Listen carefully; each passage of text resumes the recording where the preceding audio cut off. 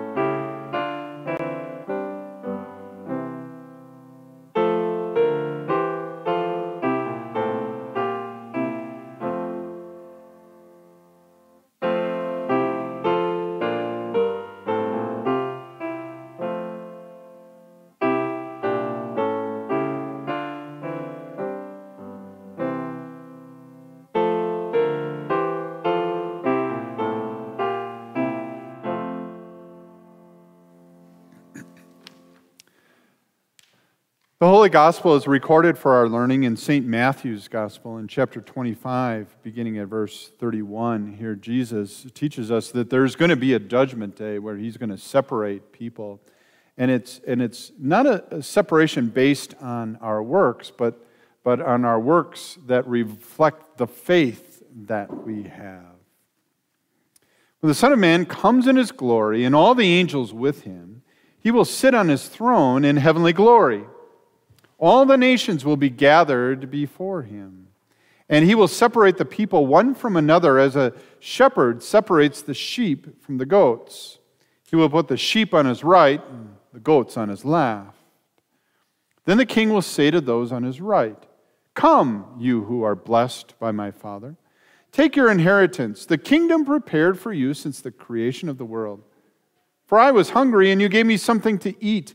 I was thirsty, and you gave me something to drink. I was a stranger, and you invited me in. I needed clothes, and you clothed me. I was sick, and you looked after me. I was in prison, and you came to visit me." Then the righteous will answer him, "Lord, when did we see you hungry and feed you, or thirsty and give you something to drink? When did we see you a stranger and invite you in, or needing clothes and clothe you? When did we see you sick or in prison and go to visit you?" The king will reply, "I tell you the truth. Whatever you did for one of the least of these brothers of mine, you did for me." Then he will say to those on his left, "Depart from me, you who are cursed, into the eternal fire, prepared for the devil and his angels. For I was hungry, and you gave me nothing to eat. I was thirsty, and you gave me nothing to drink. I was a stranger, and you did not invite me in. I needed clothes, and you did not clothe me. I was sick and in prison, and you did not look after me."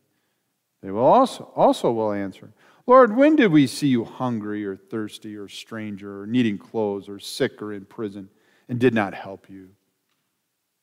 He will reply, "I tell you the truth.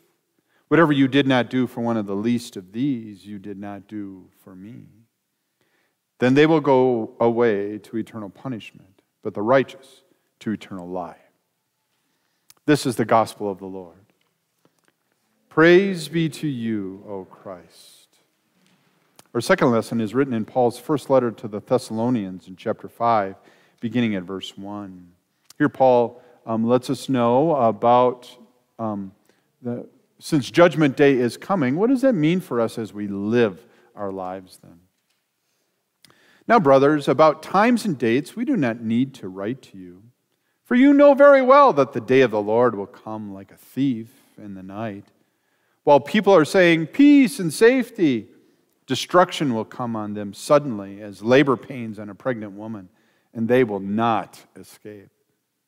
But you, brothers, are not in darkness, so that this day should surprise you like a thief. You are all sons of the light and sons of the day. We do not belong to the night or to the darkness. So then, let us not be like others who are asleep, but let us be alert and self-controlled. For those who sleep, sleep at night, and those who get drunk at night. But since we belong to the day, let us be self-controlled, putting on faith and love as a breastplate and the hope of salvation as a helmet. For God did not appoint us to suffer wrath, but to receive salvation through our Lord Jesus Christ. He died for us so that whether we are awake or asleep, we may live together with him. Therefore, encourage one another and build each other up, just as in fact you are doing." This is the word of the Lord. Thanks be to God. We praise our God that we would know that day is surely coming and that he would help us to be prepared for it. We use the words of the hymn, "The day is surely drawing near."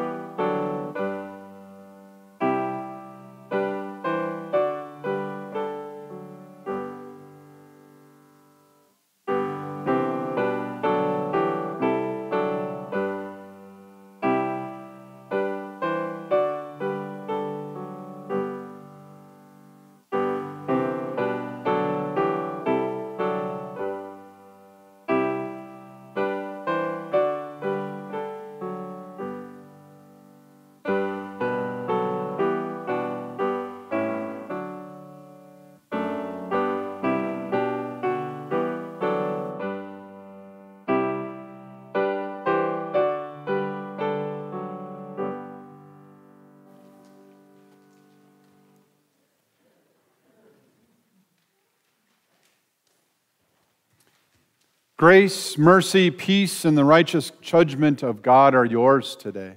From God our Father and from our Lord and Savior Jesus Christ. Amen. The portion of God's Word we're going to look at is from Daniel chapter 7. Before we look at that, if you want, just turn to the cover, if you want. And as you look at that picture, looks pretty amazing, isn't it? We're gonna read about that picture, okay, as it is a picture of God's judgment, all right? And I don't know if you see yourself in there, but you're there, okay? All right, now you can flip back to page 8. What does that picture look like? What does it mean? Well, Daniel chapter 7, verse 2. Daniel said, "In my vision at night I looked, and there before me were the 4 winds of heaven churning up the great sea. 4 great beasts, each different from the others, came up out of the sea. The first was like a lion, and it had the wings of an eagle. I watched until its wings were torn off. And it was lifted from the ground so that it stood on 2 feet like a man, and the heart of a man was given to it. And there before me was a second beast, which looked like a bear.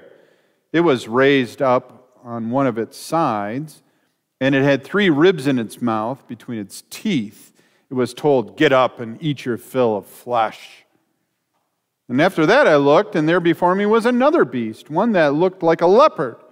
And on its back it had 4 wings like those of a bird. This beast had 4 heads, and it was given authority to rule.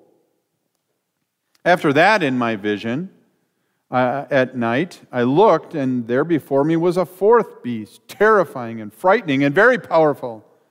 It had a large iron teeth, and it crushed and devoured its victims and trampled underfoot whatever was left. It was different from all the former beasts, and it had 10 horns. While I was thinking about the horns, there before me was another horn, a little one, which came up among them. And 3 of the first horns were uprooted before it.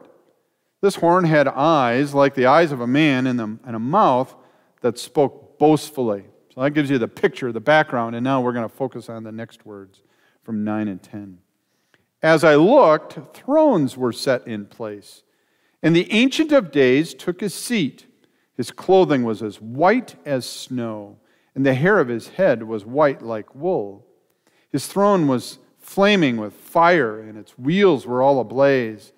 A river of fire was flowing, coming out from before him. Thousands upon thousands attended him. 10,000 times 10,000 stood before him, and the court was seated, and the books were opened. This is the word of our God. My dear friends in Christ,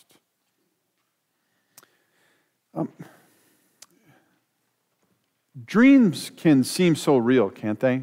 I don't know if you've had that experience where a dream was so real that you kind of maybe woke up and you saw yourself like moving arms and legs because of what you were doing in the dream. You were, almost acting it out while you were sleeping, or maybe while you're dreaming, you saw something so scary that maybe you even sat up in bed, or you actually cried out, "Ah!" and because it was so real.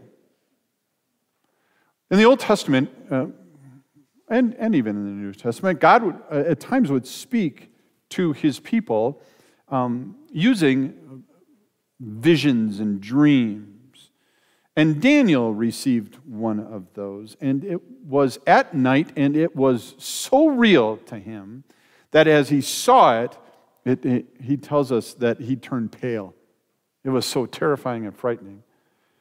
What he saw were what we read, right? He saw 4 beasts, and those 4 beasts were pictured 4 nations that were going to be in charge of the world from his time. So this is Daniel's time, about 553 BC, right now when he's writing, to the time when the Messiah, when Jesus would come, that these kingdoms would be in charge during that time. And and as we know now, we know who those four nations were. They were Babylon, they were the Medes and Persians, they were the Greeks, and they were the Romans. And from Daniel's perspective, it looked like those governments, those beasts, were the ones who were really in charge of the world. But he noticed that their time of their power would only last for a while, and then another government would come along, even more powerful than the next one. But what was really frightening is that they would use that power, and it would impact the church. It would impact God's people. They would use it to devour those who opposed them, and often that meant that God's people would be threatened and suffer at the hands of those scary, terrifying beasts that he saw.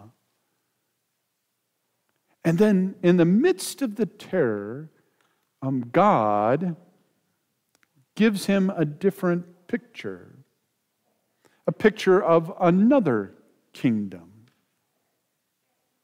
It was the kingdom of God and of the Messiah, his son, Jesus. And as he saw that, God wanted him to understand something about the end of time as he saw those things coming together. While that vision was, what would that be? 2,570 plus years ago, it might seem like, well, what God was trying to tell Daniel, that was nice for Daniel, but what does that all mean for you and me? I think as we look at these words, what God is teaching Daniel has as much to say to you and me today as it did to Daniel back then. As we look at the relationship between how God rules in his world using government and what the promise and peace and comfort that he has for his people. It's all right there for you and me. Why might that be important to us? Well, I don't know if you heard, but in our country last week, we had this special day called Election Day. And that day, well, at least, or somewhere along that, the results of that day has brought joy and celebration for some, and even excitement about what might happen in the future. And for others, the results of that day may have brought sadness, and may have even caused some to be scared about what's going to happen in the future.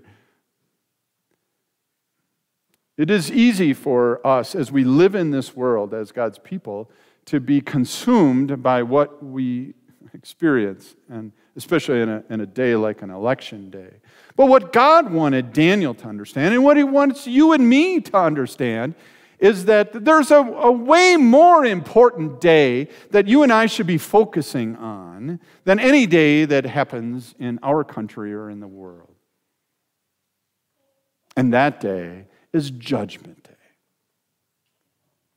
You see, the consequences of an election day, how long will that last? Maybe a few years, maybe a few more years. But the consequences of Judgment Day, that lasts for eternity. The joy and the celebration that are going to be on Judgment Day, that's never going to end. And the suffering and the sadness of Judgment Day, that's never going to end either. And so as you and I, as God's church, live in this world, God wanted Daniel and he wanted you and me not to be terrified by what we see in the world, by the beasts, but instead he wanted us to focus on our God. And his vision of Judgment Day so that it might bring peace and comfort and certainty to God's people in the midst of it. And so God says to you and me today, it's no dream. The judge is coming. And as you and I focus on that vision of the judge, our God wants you and me to learn something. He wants you and me to learn who the judge is. And he wants you and me to learn how he's going to carry out that judgment. Let's take a look.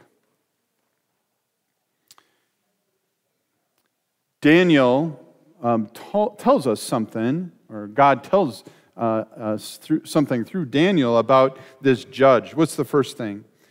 He says, as I looked, thrones were set in place. It might have looked like the beasts were the ones who were in control of the world and doing whatever they wanted to do. But when God tells us here, there were thrones set in place, there's someone that was over all of those beasts, and that he was in charge. As Daniel looked, and as you and I at times look, it can look like government is just able to do whatever it wants to do, and it can use its power to devour and oppose God and his people, and can bring suffering to the life of God's people. And all of that can be true. But all of a sudden, in steps the judge into this picture, and it changes.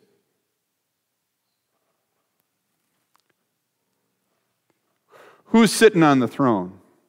It's one called the Ancient of Days. It's an interesting name, isn't it? The Ancient of Days. Now, what does that mean? What's that? Just for a moment, just try to imagine that it might be somebody's birthday, either recently or in the upcoming weeks, and you go up to them on their birthday and you say to them, "Boy, you look ancient." Now, would you do that? Okay, but I'm not planning to do that. But it's interesting that God says, "I am the Ancient of Days," and he takes that as a compliment. Why? It tells us something about him. It tells us that he is the eternal God.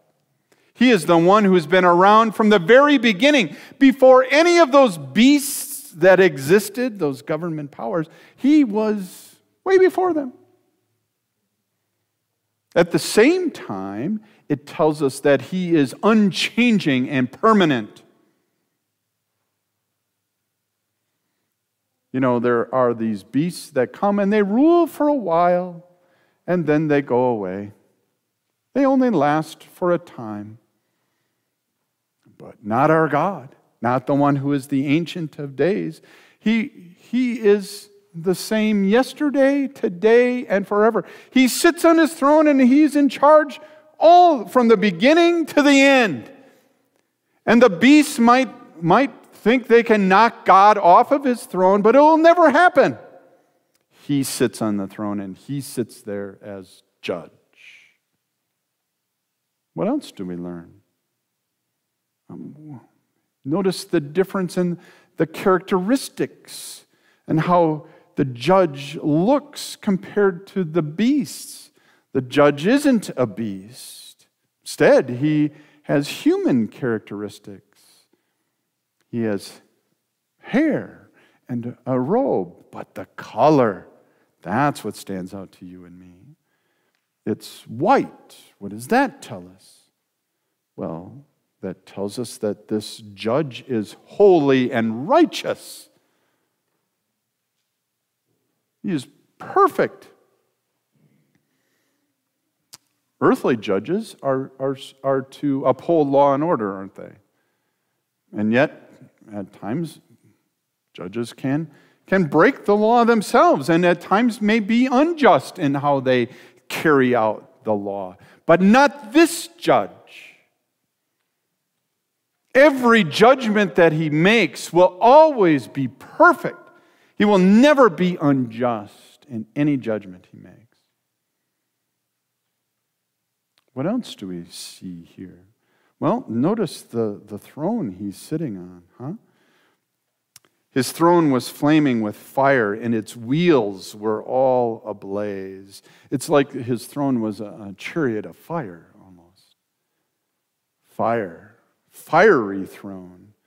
You know, a judge, I don't know if you've been in a courtroom or seen it on TV. A judge usually sits up high on a desk, right? Has that place of position of authority and power. And so God's throne, the judge's throne, has that too, only it comes through fire. God often used fire as a picture for himself, especially in the Old Testament, didn't he? Can you think of times where you see God as fire? Well, you might say, well, Pastor, I remember when God would lead his people in the wilderness, there was a pillar of fire. Remember that? Oh, and I remember when God spoke to Moses, you remember how he did that? Through a burning bush, didn't he? And when God led his people to Mount Sinai, he came down in thunder and lightning and fire. I mean, it was a picture of God, and well, when you think of fire, what is that picture for you? Well, we just got to see fires close by, didn't we? And it reminds us how powerful fire is. Part of fire then also is it displays the glory of God. Fire is one of those things that is inaccessible. You can't get close to it, or you're not supposed to, or you can't touch it, because depending on how hot that fire is, it could hurt you. It's the picture of the glory of the Lord. It's an interesting thing. He pictures the governments of the world as beasts, but when God sends his Son in and displays his kingdom, he doesn't come as a beast. Think of how he comes. He comes born of a virgin, humbly.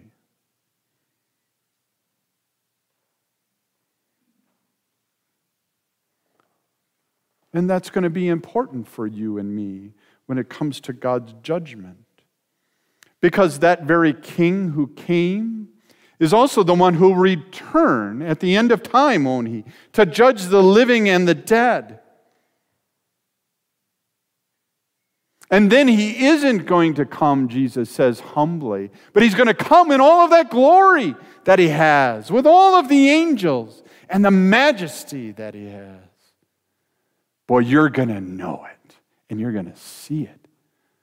Oh, my friends, the judge is coming, and he's the one who's going to have the last word on everything.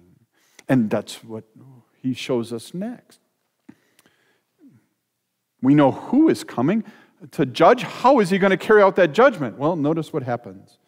I don't know if you noticed in the picture from the throne, but a river of fire was flowing, coming out from before him. Not just that his throne was out fire, but a river of fire was coming out from before his throne. Can you imagine a river of fire coming right at you? What would go through your mind? You see, he says that there are thousands, 10,000 times 10,000s who stood before him. That is everyone in the world. You're standing there. That's where you're going to be. That's Daniel, even though he's talking 2,700 years, 2,500 years, he sees you, and you're standing before the river of fire coming at you, the river of God's glory. And that fire can do one of two things, can it? You know what one of those things are. You see it. It happened in Rocky Mountain National Park and to different places around here. Fire consumes, doesn't it? It destroys. It's a picture of what punishment. At the same time, that same fire can also purify, can't it? It can save. You see, this river of fire is a picture of God's zeal coming out from Him to either punish those who oppose Him and to purify and to save and rescue those who belong to Him.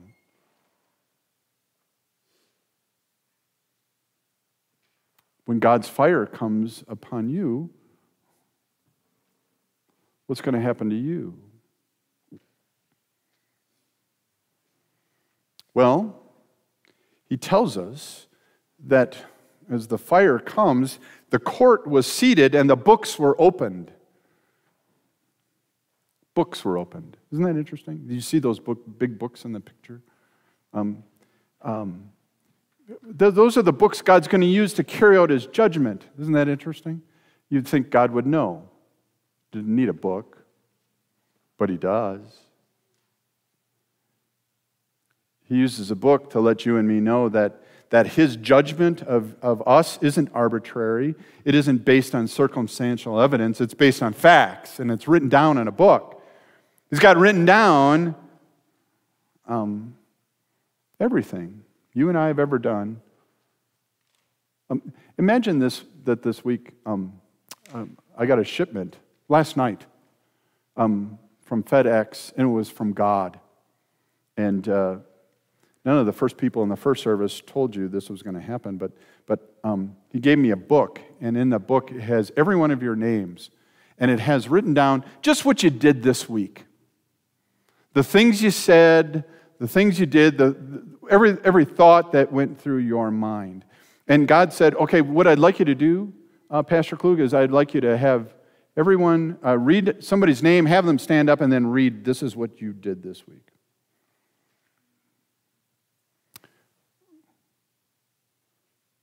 How would that go over?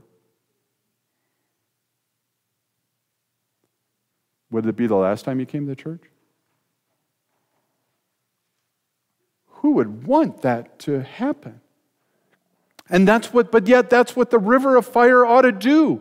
It ought to consume us, destroy us. For every thought, word, and action that we have done that was in opposition to the word of our God, that disobeyed Him. But you and I don't have to be afraid of that fire because of the Son of Man, because of the Messiah's kingdom. You see, He came to, not as a beast, but He came to be one of us. And He came to stand in your place. So that when the river of fire came, He was consumed by God's righteous anger over our sins and failures. That He took that punishment on the altar of the cross, so that no longer would you and I be consumed, but that fire would now purify us. And you and I know that because Jesus didn't stay dead, but He rose from the dead.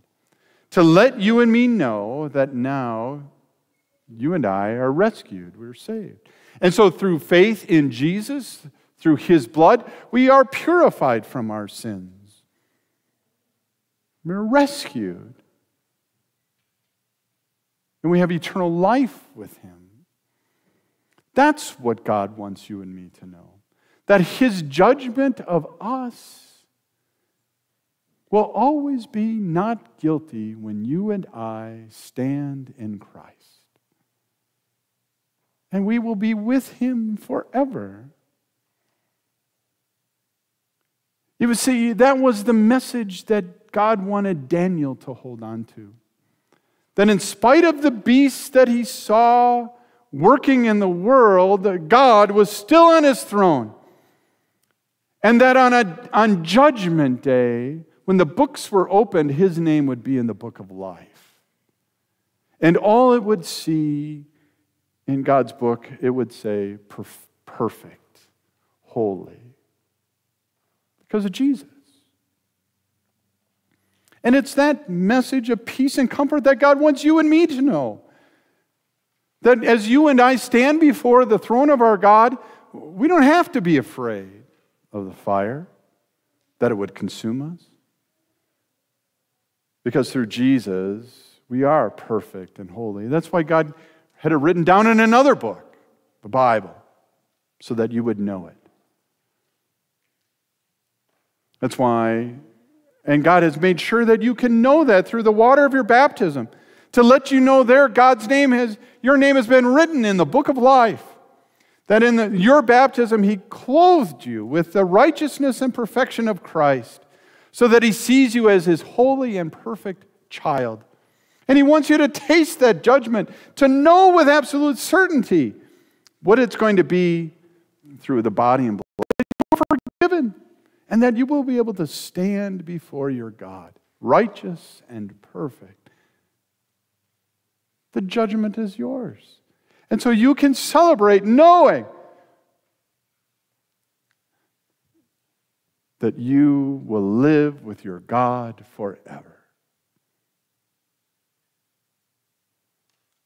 That's his last word to you and me. That's the picture he wants us to hold on to. So what does that mean for us as we live in this world then?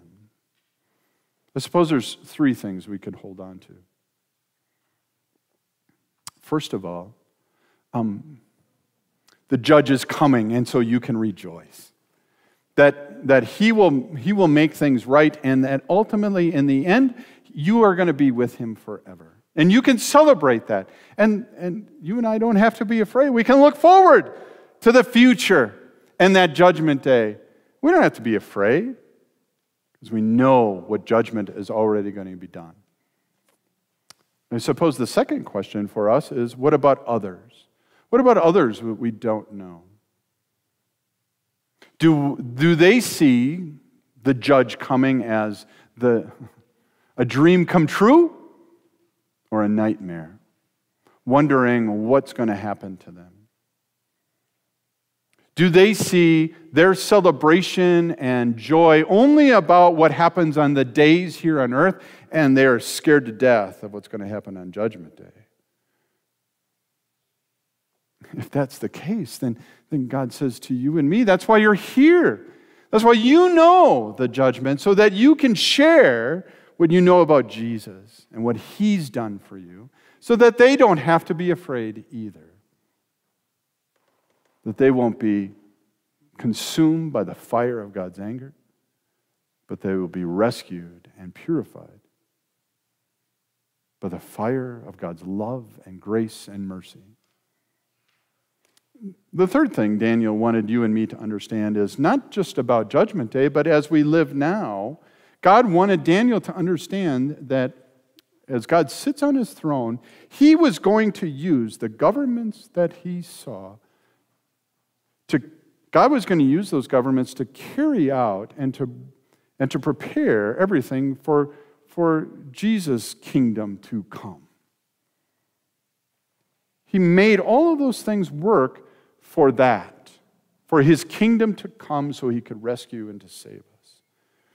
And just as true as that was, it's just as true for you and me, that no matter what kingdoms are in power, no matter who's a president or who rules in any other countries, God sits on his throne, is going to use all of those kingdoms and power to accomplish and to bring forth Jesus' kingdom when his return, to prepare us so that he can help us to be prepared by staying close to our God through faith, and to help others prepare for that time so that they might know the truth about a Savior who has come to rescue them.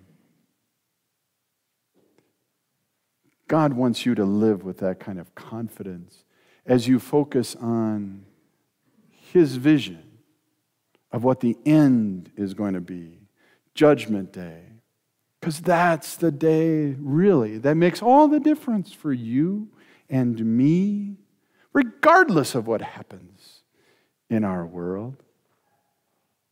That you have a reason to rejoice and celebrate, because you will be with your God forever. Rejoice. The judge is coming. Amen.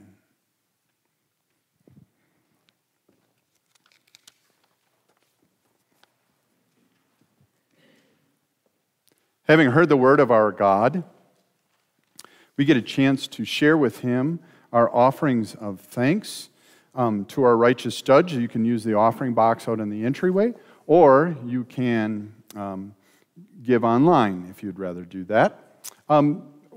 We're going to begin, as we come to our God in prayer, to use the words of the Veterans Day prayer as it's printed there. Please stand.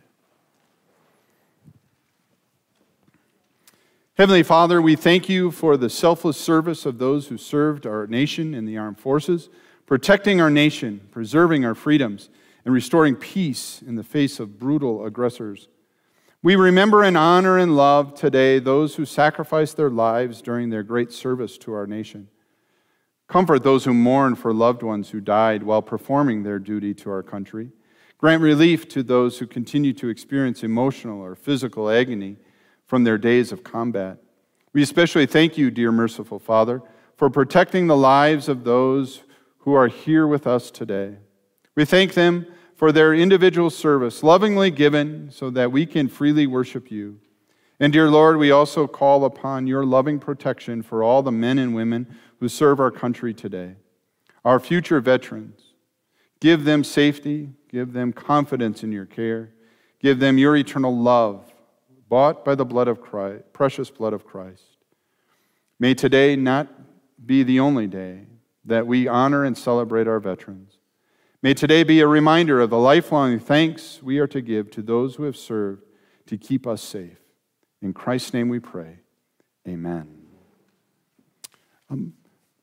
Before we join in the Lord's Prayer, we're going to include some special prayers, one on behalf of Susie Levin, as she prepares for her ACL surgery this week.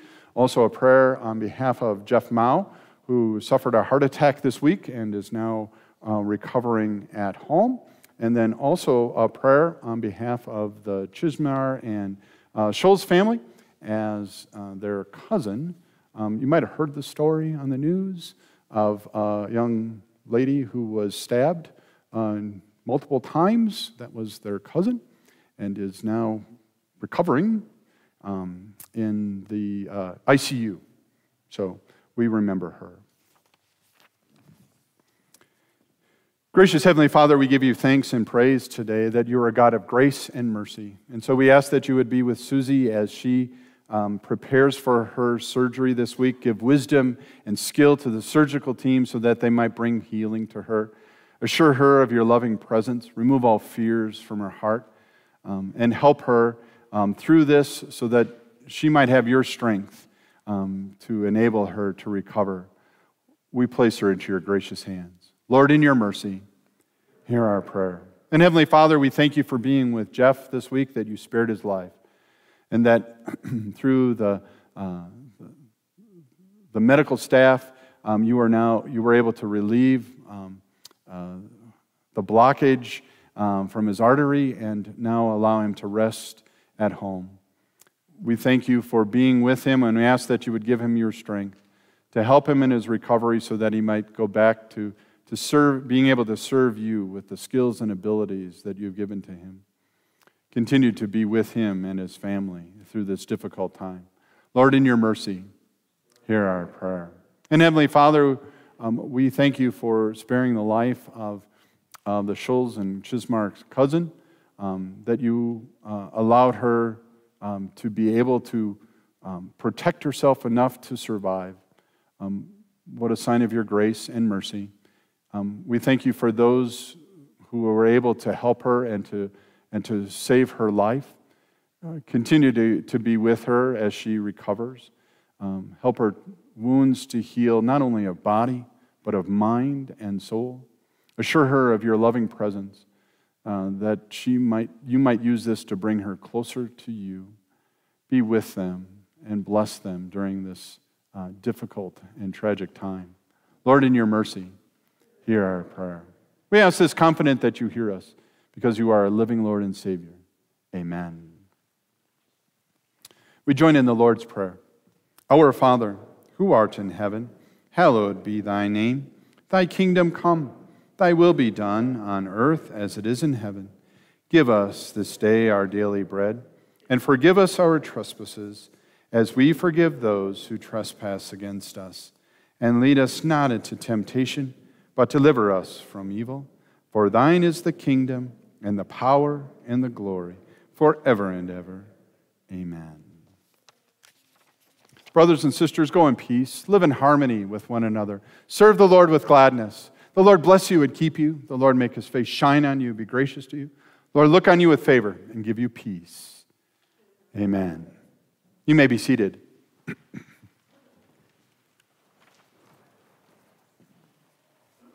Good morning. Glad that you could all join us for worship this morning, especially our guests worshiping with us.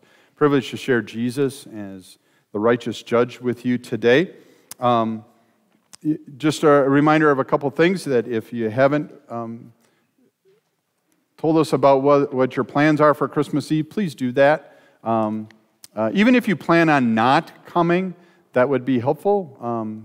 Otherwise, the worship team will call you. And I guess if you just want the worship team to call and talk, because you've got nobody else to talk to, that's fine. So if you're able to do that, please do so.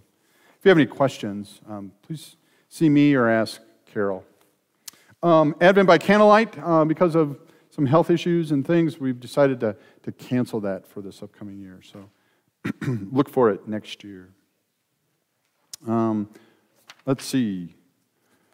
I want to thank Carrie for filling in and playing. Jeff was supposed to play this week, and we kind of said, okay, have a heart attack, we'll give you the Sunday off. But don't let it happen again. So we thank her for stepping in and doing that. As we celebrate Veterans Day this Wednesday, we want to thank all of our veterans who have served our country. And so at this time, I invite, if you're a veteran, please stand so we might acknowledge you.